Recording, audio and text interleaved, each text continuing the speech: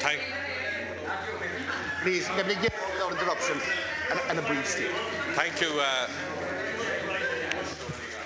Thank you, Ceann Comhairle, for inviting me to oppose the order of business this morning and for explaining the rules by which I may do so. The alternatives are available to yourself. I do, in fact, want to oppose the order of business this morning, Ceann Comhairle, and I want to explain my reason for doing so.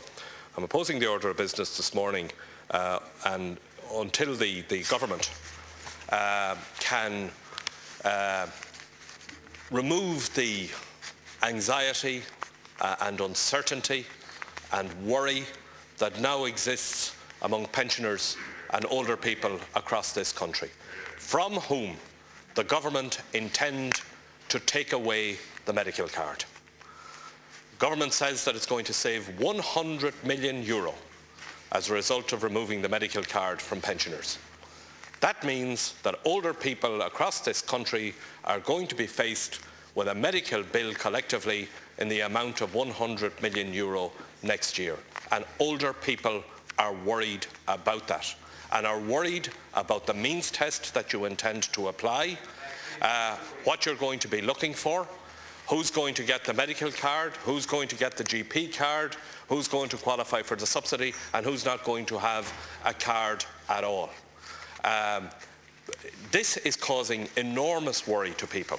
And in addition to the worry about the loss of the medical card is now the information which Deputy Jan O'Sullivan brought to the attention of the House last night, that you're even proposing to change the traditional previous method by which older people were assessed for means for the medical card before the medical card scheme was introduced.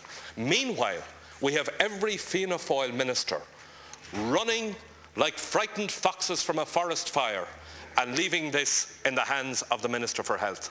We had the Minister for Finance at it yesterday. We had the Minister for Finance at it yesterday. We had the Minister for Defence on radio this morning saying this is all to do with the Minister for Health. Now what I want to know, Taoiseach, the medical cards for the over 70s. I'm perfectly in order here. You're not actually. Medical cards for the over 70s was introduced by legislation. Health Miscellaneous Provisions Act of 2001. That means it can only be removed by legislation. So I want to know from the Taoiseach, has the government approved the legislation to remove the medical card from the over 70s? When is that legislation going to be brought before the House?